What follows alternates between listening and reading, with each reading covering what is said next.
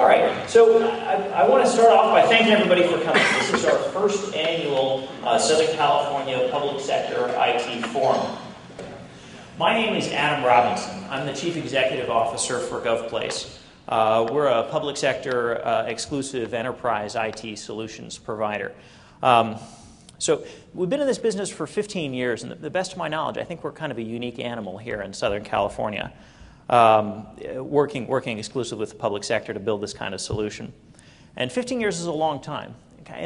In that time, I've seen a lot of things come and go. We've seen a lot of trends, economic trends and political trends. We saw the telecom boom and the dot-com boom and the real estate boom, and then we've seen kind of the associated downturns in the economy with that and how we worked through all of that. We've seen the tragedy of 9/11. And in that time, we often hit speed bumps.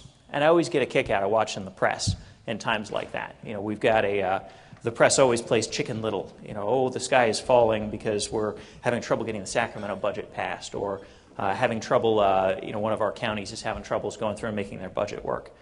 I spend a lot of time tracking the budget and the political system, and it feels like what's happened over the course of the last 18 months is different.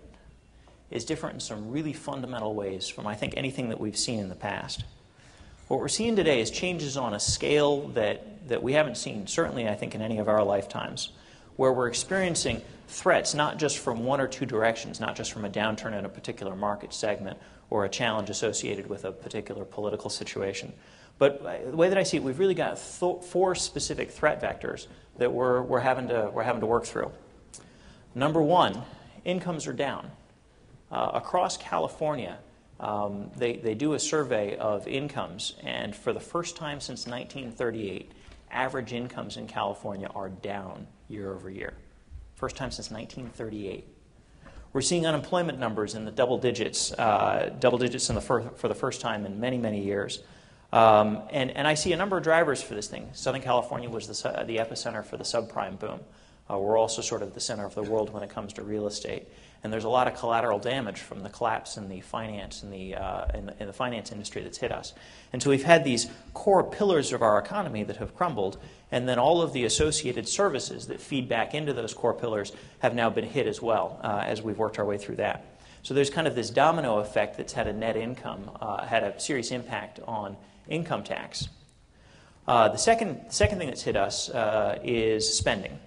So we're seeing spending down, and that's not only driven by the reduction in disposable income that people have, but it's also driven by the reduction in housing prices.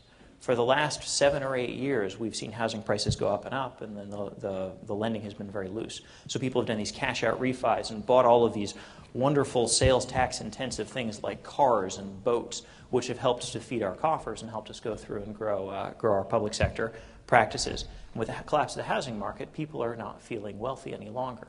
Even folks that have the money are looking and seeing sometimes they're hundreds of thousands of dollars upside down on their homes. So they're hoarding their cash, keeping their money in the bank, choosing not to go through and spend it. So this has a simultaneous effect on us, where we're seeing revenues down in the public sector, and at the same time we're seeing more people fall back on the services that we provide, social services, healthcare services. The demand for those services goes up in a time like this, so we're kind of stuck in this paradox. Which brings us to the third threat vector, which is liquidity. So with what's happened in the banking industry, we have seen a major pullback in liquidity and lending. And so this impacts us in a couple of ways. First of all, it's harder for businesses to expand. But secondly, the public sector has significant reliance on the lending community to go through and cover the lumps and bumps in the way that we go through and get revenue in the public sector. So what happens now is when our bond rating deteriorates and the lending community pulls back, it becomes more difficult and more expensive for us to go through to borrow to cover those gaps. So all of this has the impact of reducing the amount of cash that we have available to be able to fund operations at the same time the requirements on those operations is going up. And then we have our fourth threat vector, which is what's going on up in Sacramento right now. So Sacramento has a $25 billion budget shortfall. This is on top of the $42 billion budget shortfall that we bridged just 3 months ago. So this is Sacramento is a giant animal that is working hard to figure out how to go through and cover this, and there are no easy answers in the process.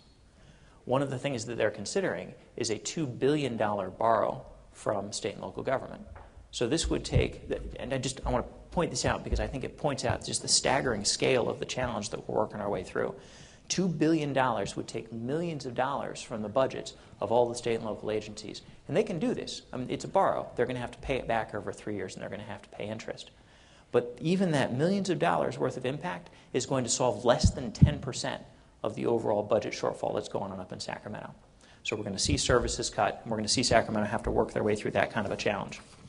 I was talking to John Fullenwider before the presentation, and he shared an analogy with me that I wanted to share with you, which is this is the most significant threat to the public sector, the most significant challenge that we've had to work our way through, really in any of our lifetimes. And what has to happen is we need to drive change inside of our organizations, change inside of how we go about approaching this market to respond to that threat on the scale. And the analogy is this. Imagine if you guys were on an oil derrick in the North Sea, and there's a storm raging, and you wake up at 2 o'clock in the morning, and your alarms are blaring, and you walk out the door, and there's a big fire to your right, and there's a big fire to your left. And you turn around behind you, and there's a giant fire in the place that you came from. And you're stuck with a decision. 2 in the morning, North Sea, bitter cold. When do you jump? When does the place that you're at become so unstable that the dark void below you is more appealing and jump out there? Now, I watched Arnold Schwarzenegger's address on Monday, and he gave I thought a great analogy. It was from Winston Churchill. He said, "There are optimists and there are pessimists in this world, and pessimists see the challenge in every opportunity, but optimists see the opportunity in every challenge." Now, I am an entrepreneur, and we are sort of an optimistic lot, and so I'm looking at this on the outside, and I'm saying, friends, this is the greatest opportunity that we're likely to see in our lifetimes in public sector IT. This is the opportunity for us to drive change, and not little change, not incremental change, but big, sweeping, extraordinary changes that can go through and wipe away a lot of the basic structural challenges that we've all struggled with for years and years. Let's see, now I lost my place in my program here. There we go. So this is an opportunity for us to go in and question our assumptions and open ourselves up to new ideas.